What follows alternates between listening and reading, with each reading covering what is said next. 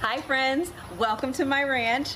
We are here whipping up an amazing cookout pot roast, which will be great for your 4th of July. So we're starting with our chuck roast. I'm just putting it onto a foil baking pan and just making it kind of easy so that I can actually put some seasoning on it. For this seasoning, it's actually going to be really simple. I'm just going to be putting a little bit of salt and pepper on this.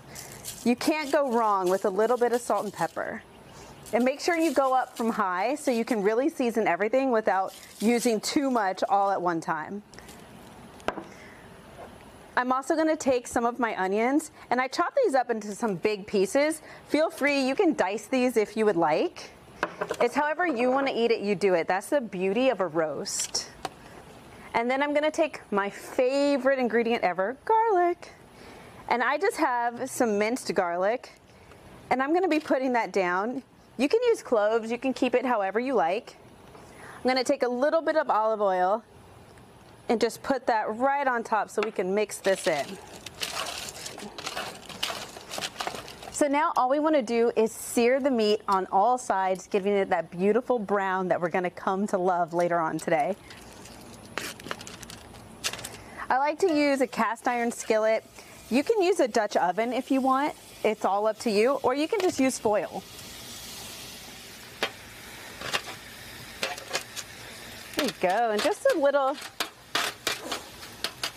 we're just gonna saute it a little bit, making sure that we brown every single side. So next we're just gonna add our veggies. I have some carrots and some potatoes. Just dice them up, shred these, do however you wanna do for your bite-sized pieces. I'm just gonna add a little more salt and pepper to taste that suits my taste buds, so you do the same, or you can omit this. And now the fun part. Have some beef broth. You want to make sure that your broth is at the same level as your veggies and your beef so that nothing gets dried out.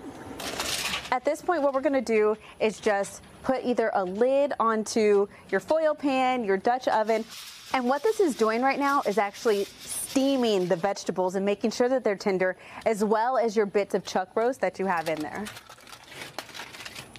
So now if you're doing this on your grill, make sure that you have it at medium high. So you want to be in the 300-degree range.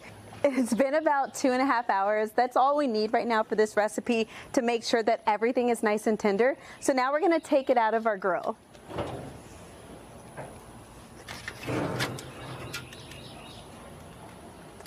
Go.